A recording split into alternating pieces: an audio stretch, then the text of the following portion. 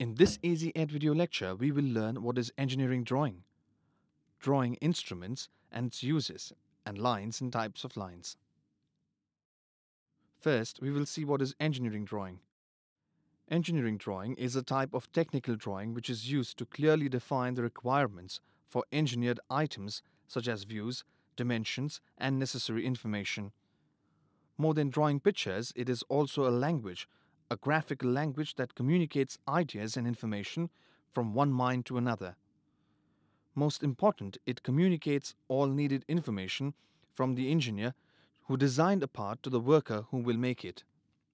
Application of engineering drawing is used in ships, manufacturing, aerodynamics of automobiles, constructions, etc.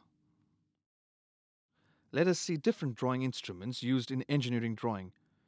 In this we have a drawing board, drawing paper, pins, clips or adhesive tapes, pencils, T-square, set square, scale, drafter, roller scale, protractor, French curves, compass and eraser. Hey, it's time to concentrate now. Now let us describe each and every instrument. Drawing board is rectangular in shape and is made of wood about 25 mm thick. It is cleated at the back by two battens to prevent warping. The surface of the board should be smooth and it is used to keep the drawing paper.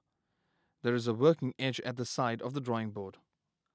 While selecting a drawing paper, we have to be sure that the size of the paper is smaller than the drawing board.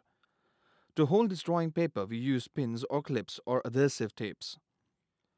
Pencils are basically used to draw. The accuracy and appearance of a drawing depends on the quality of the pencils used. The grade of pencils, H, 2H and HB are mostly used. Next is the T-square. It is made of two parts, the stock and the blade, which are joined together at right angles by means of screws and pins. T-square is fitted at the side of the drawing board and it slides along the edge of the board and is used to draw horizontal straight lines.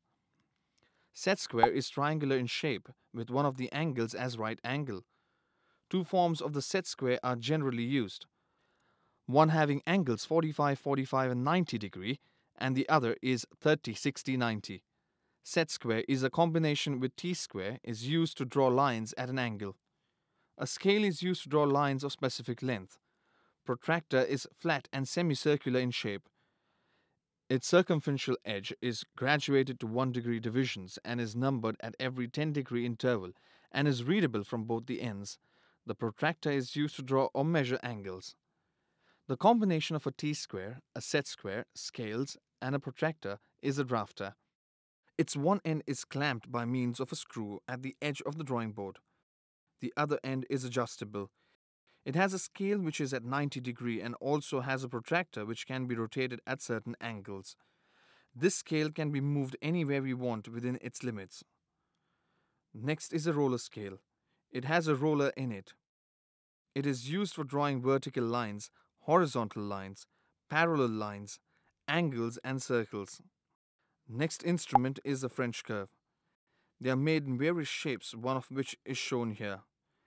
French curve is used for drawing curves which cannot be drawn with a compass. It is used to draw curves like ellipse, parabola, hyperbola, etc. A compass is used to draw a circle of a specific radius and an arc at a specific distance. Soft Indian rubber is widely used to erase pencil drawings. The eraser should be such that it does not spoil the surface of the paper. Next we will see lines and types of lines. Just as in any textbook, we are taught to use the correct words for making correct sentences. Similarly, in engineering drawing, the details of various objects are drawn by different types of lines. Various types of lines are used in engineering drawing. Now let us see the different types of lines. First is a continuous thick line. This line is used to display outline and edges of the main drawing. Next is the continuous thin line. This line is basically used for dimension, extension, projection, leaders, hatching, etc. Next is a continuous thin freehand line.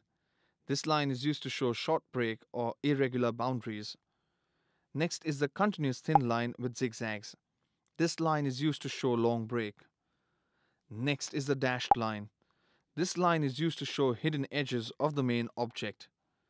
Next is the chain thin line, long dash dotted. This line is used to represent the center line for circles and arcs.